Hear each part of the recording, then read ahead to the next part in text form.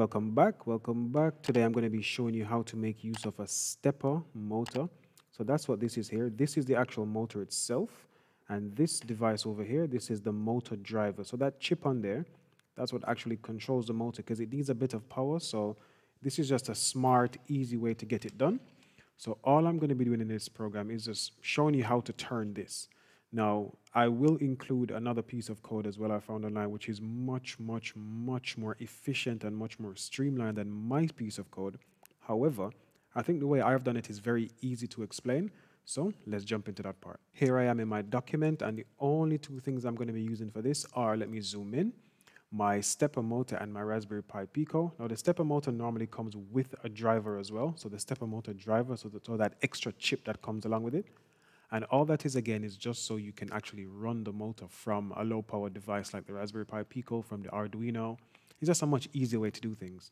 A Raspberry Pi Pico, again, obviously a microcontroller, which I'm going to be using, uses C, C++, Python. You can use the Arduino IDE as of version 2.0. You can use Funny using MicroPython on the Raspberry Pi Pico. Here's my block diagram. I've got no input device. This is never, ever something you will do in the Unit 6 exam.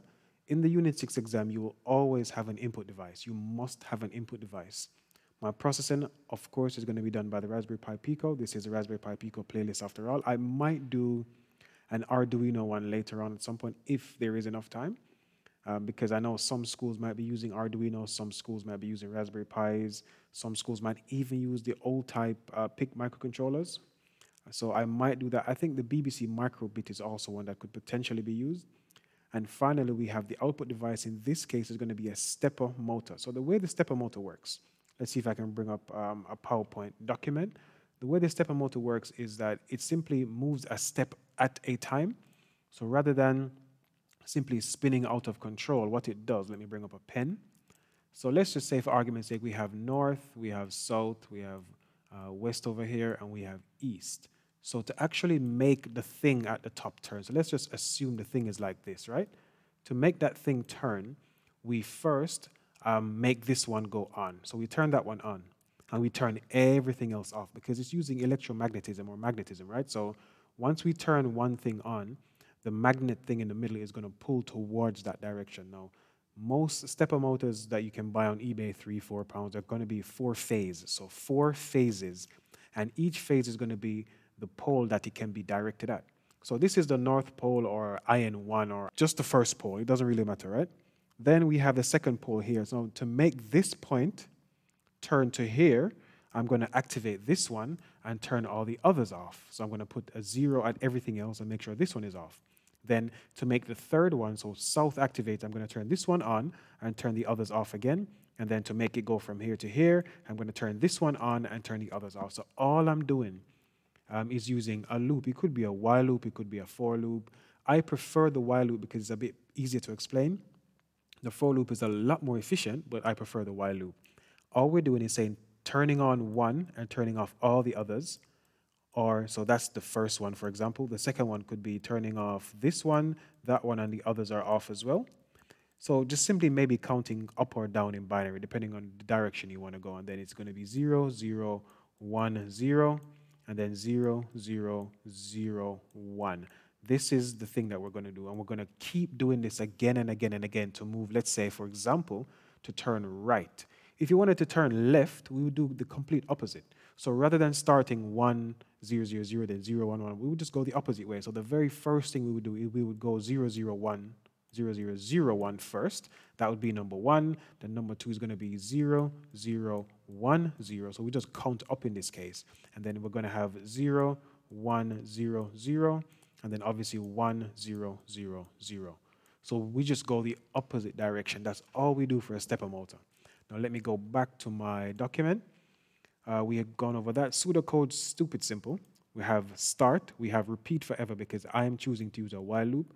The code I found online is very good, a very efficient piece of code, but again, I'm choosing to use a while loop. So I just say simply repeat forever because I'm going to use an infinite while loop.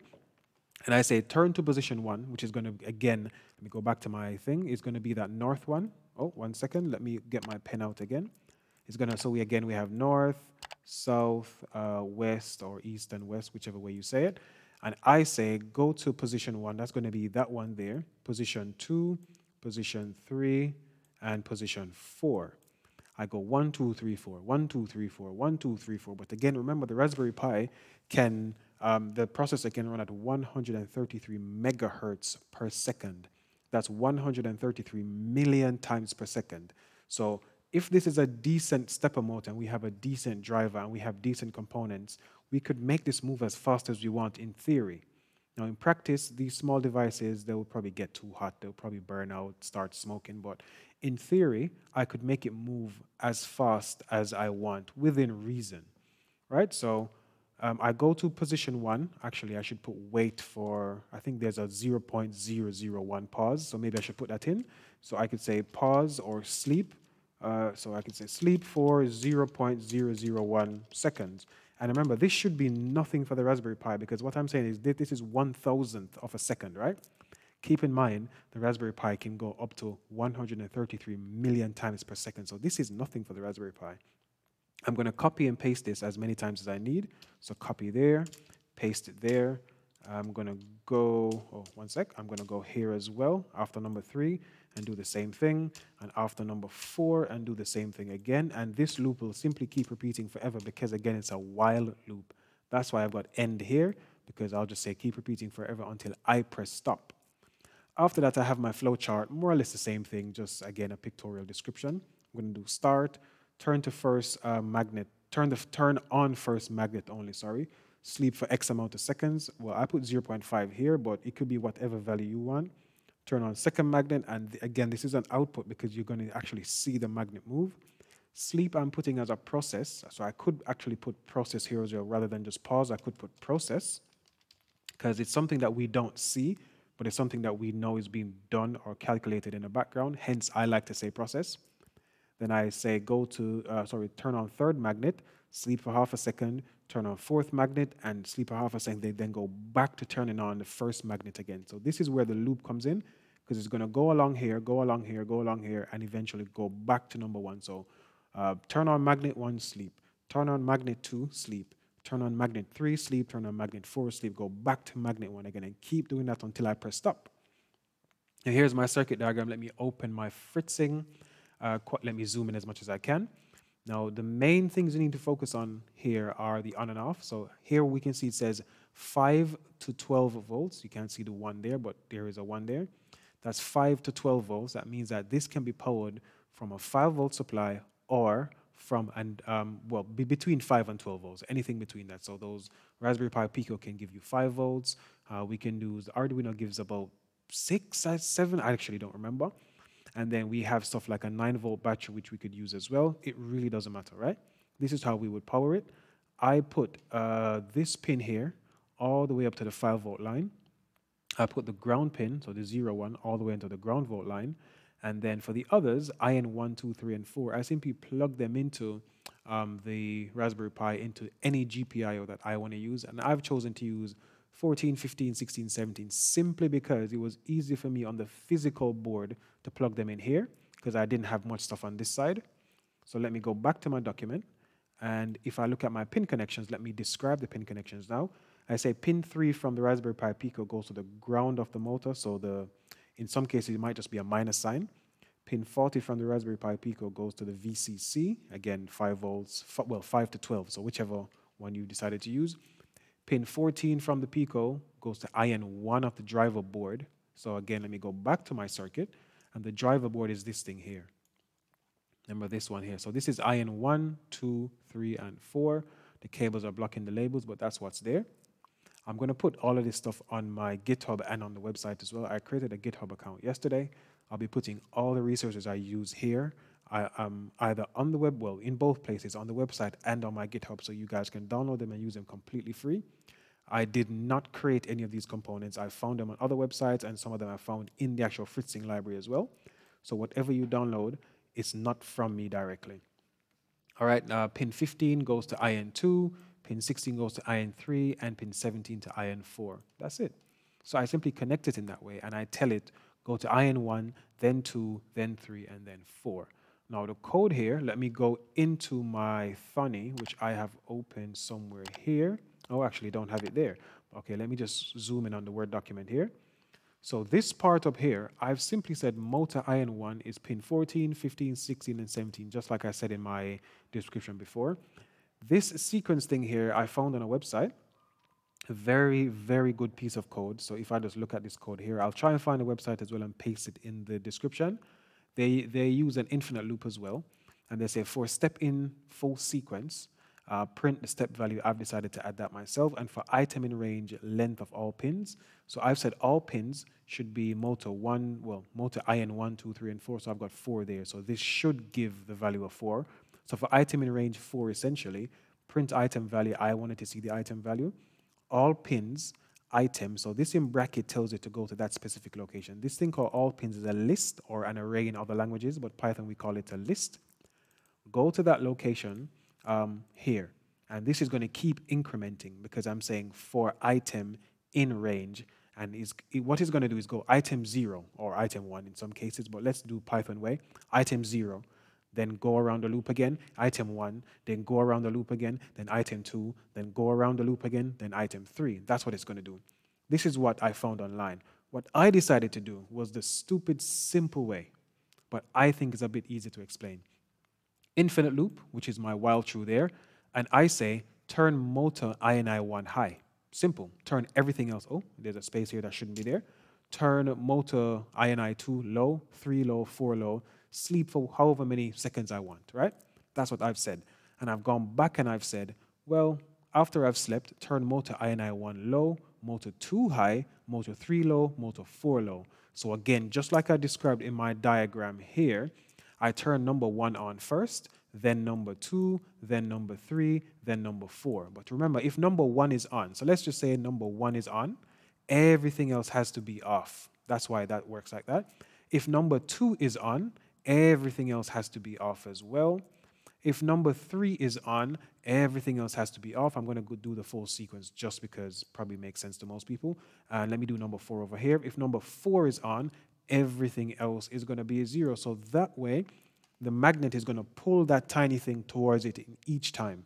That's all that this is doing here. And I do this, I repeat this like 3 or 4 times, not the most efficient way to do things.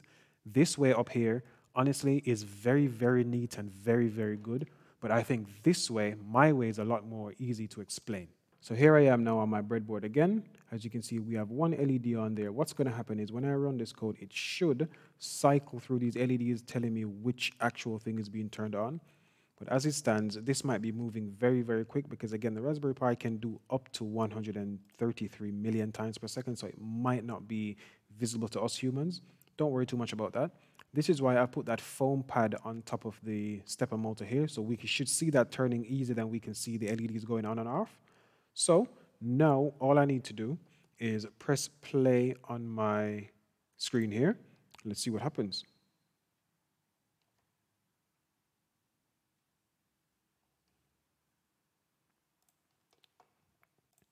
Before I actually press play, there's one thing silly person me, I did.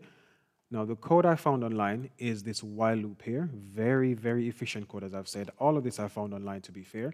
But I went in and I just did my own thing because I'm like, you know what? I don't think students who are just learning programming are really going to understand how this works. Whereas my method, which is the one I explained before, I think people understand this a lot more. So what I'm going to do, we have 2 while loops currently working, or 2 while loops at the same time. It will never get to my while loop here because this one came first. This infinite loop came before my infinite loop. Because I have a while loop here at the top, it will never get to this one because I already have an infinite while loop and I have set no condition for me to get out of this while loop. This will always be running no matter what. So because of that, it will never get to the second one. So what I need to do, I need to comment this one out, highlight everything, and in Thunny, to comment everything out, you can right-click or go to comment out, but I prefer to just highlight everything, press Alt on my keyboard, ALT, that's next to the Windows flag, and I'm going to press hold down Alt, and I'm going to press the number 3, that comments everything out. Now to uncomment, it's Alt and 4, so it does the opposite. Comment everything out, and now this code here should run. I'm going to press play. To, again, keep an eye on this tiny thing here. I'm going to press play, see what happens. Yep. We can see that light flashing there, but we don't see the others turning on because we're moving too fast. But we can clearly see this thing here rotating. Very, very accurate stepper motors and very cheap. You can buy a stepper motor for like £3-4 and it comes with the driver board as well. Now, how does this work? Again, let's go back to my diagram. I've explained this part already. Let me do a new one. How do I do a new thing here? Let's keep all of that. Let's do a new one. Let's go to that one as well. And the way this works, stepper motors, they move a specific degree each time. So let's just say we know that a full circle turn is going to be 360 degrees. Sorry about the bad handwriting. I'm using my mouse to write. 360 degrees each turn, right? Let's just say, for argument's sake, each one of these turns is going to be 3.6 degrees. So 3.6 degrees turn. That's pretty accurate, which means that for me to get to my 360, I'm going to have to turn 100 times, roughly. Now, this is not what this one is doing, but I'm just giving a hypothetical. So if I tell my thing to move 3.6 degrees each time, I can kind of specify where I need it to go. I can say, actually, you know what, let's go to 180. And for me to get to 180 from 3.6, I know I'm going to need roughly, 50 turns, roughly. If I need to get to 90, okay, I know I'm going to need roughly 25. That's typically how it works. So these things, very, very accurate. And we can get stepper motors with less turning points each time. 3.6 is just a number I came up with because it was easy to divide by 100. But you can get some that have more and some that have less. So a more accurate one would have a less of a turning point each time. In any case, thank you guys for watching. Please like, subscribe, comment, and share. And I have a few more Raspberry Pi videos coming before I go back to my Unit 6 playlist and finish off the 2022 exam paper. Thanks for watching.